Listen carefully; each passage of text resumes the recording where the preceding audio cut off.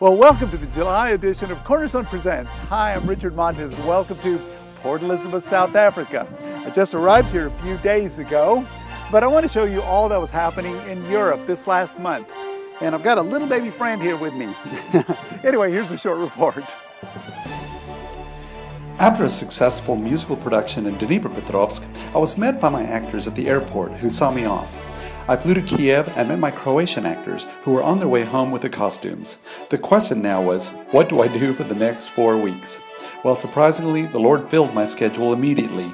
I was asked to hold an actor's workshop for one of the churches here in Kiev, and I suddenly found myself working with lots of budding new actors. Kiev is stunning with some beautiful architecture, from St. Sophia's Cathedral to the Opera House, Krysiatic Boulevard, the President's Palace, and the House with Chimeras. I got an invitation from Pastor Marek and Eva Skrzipczek in Rzeszów, Poland, so I traveled by train and met dear friend Richard Toman, who owns a platform and trust company, and who is a vital part of our ministry there, as he lets us borrow all of this that you see here for free. Imagine. Praise the Lord for such servants. I preached in Rzeszów and encouraged the believers there, and Pastor Marek and I spent days planning next year's musical. From there, I took a bus to Warsaw to meet the dear friends Peter and Anya Kłopocki, who are incredible musicians and who will help me with the next production that we're going to be doing next year. While there, I was asked to speak to Spiklish Church, pastored by friends Andrzej and Maya Stepanov. I had a little bit of time and took in beautiful Old Town. It is filled with rows and rows of picturesque buildings, and it's one of my favorite places to come to when I'm in Warsaw. Not to mention my favorite sinful indulgence, Evidel, the chocolate restaurant here. It was time for me to move on, and I hugged everyone goodbye. I took a 2-day train trip from Warsaw to Moldova. I arrived in Chisinau and was met by my spiritual sons I helped in Bible school, Igor Putina to Hansa University in Seoul, and Victor Antoci and Alexander Bragari to Christ for the Nations in Dallas, Texas. I also preached at a street evangelism crusade, and the next day I preached at Pastor Alexander's church in Koziusna.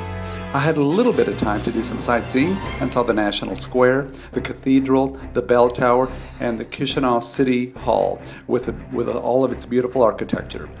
On my last day there, Pastor Alexander invited me to do a musical next year. Praise the Lord. I moved on to Nispore in Moldova to be with my other son, Victor Antoci, and was able to meet with some of his members and encourage them, even though they weren't having services during the time that I was there. Still, to meet with his people was a blessing. I am so proud of all my sons. God bless them. Before I left, I also learned the art of picking apricots, which came with its own sweet rewards. Pans and pans of apricot preserves, and I must have eaten at least half of this pan. Heavenly. Well, it was time to return to Kiev and met with Pastor Henry Madava at Pobieda Church, who also wants a musical next year. So, it's been a fruitful time this month, resulting in new productions in Poland, Moldova, and Ukraine for 2012. God is good. It was finally time to leave Ukraine. I hugged everyone goodbye and boarded my flight to South Africa.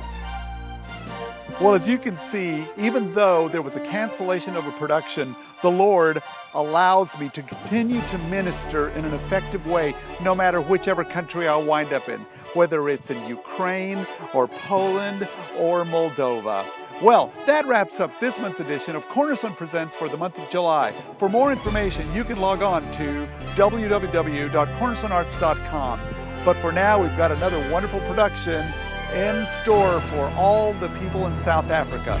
Please keep them and me in your prayers, won't you? Well, that's it. For Cornerstone Presents, I'm Richard Montes.